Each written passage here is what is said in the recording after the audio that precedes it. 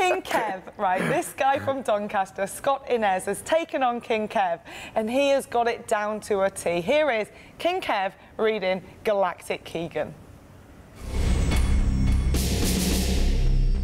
The Keegan name. Yeah, right. Right, here we go. Do I have to read them? Yeah. OK. I love a job well done, like when I helped Phil Collins clear out his garage. I said, take a look at it now. There's just an empty space. Brilliant. At Newcastle, Steve Taylor was pally with a youth player, Paul Dummett. I used to call them Dumb and Dummit.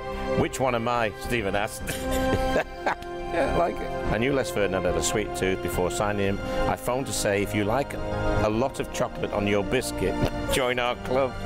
Footballers don't get culture. I once saw a few Chelsea players in the gallery looking confused. What is it, one asked. That's Art Deco.